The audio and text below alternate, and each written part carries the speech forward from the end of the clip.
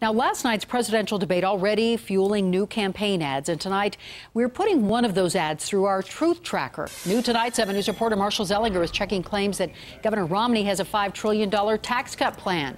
And on the surface, that sounds pretty good, but the implication is that Romney's plan would add $5 trillion to the deficit. It's a claim that the president brought up 4 times during the debate last night, and 4 times Romney brought it down. And now it's the first campaign ad, or pardon me, debate clip to be used in a political ad.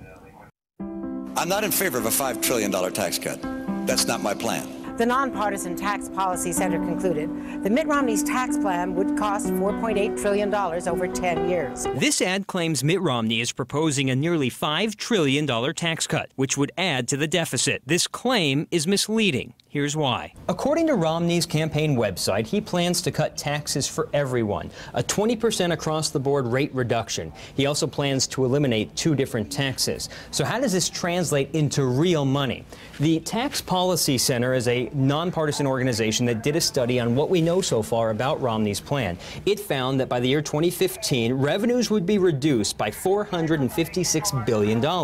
When you multiply that by 10 years, you get $4.5 trillion.